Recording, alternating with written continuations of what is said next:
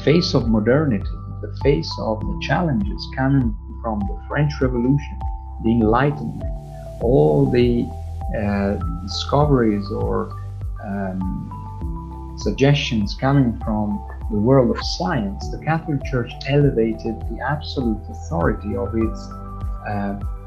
highest authority, Roman authority, that is the Pope. Now, Vatican II, 1962 and 1965, was a shift in the emphasis of the Church,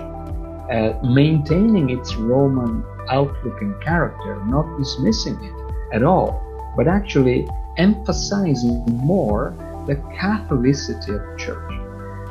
never relinquishing the Roman aspect, but wanting to give more emphasis to the Catholic traits of the Roman Catholic Church. And so the post-Vatican II Catholicism has significantly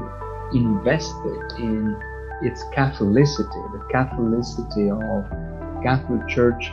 being the church of all the peoples, stretching to the ends of the earth,